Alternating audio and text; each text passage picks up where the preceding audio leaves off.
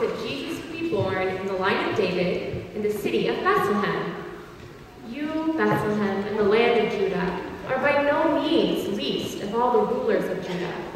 For out of you will come a ruler who will be the shepherd for my people, Israel.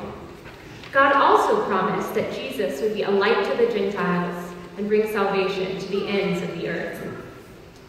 On the night that Jesus was born, a great light lit the dark sky as the shepherds watched over their sheep.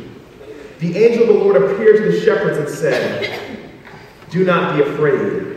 Behold, I bring you good news of great joy for all people.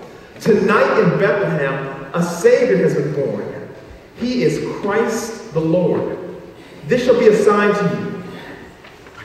You will find a baby wrapped in cloth, lying in a manger." The shepherds came and found the baby and worshipped him. And when they had seen the baby, they went to all the people, telling them of this great news.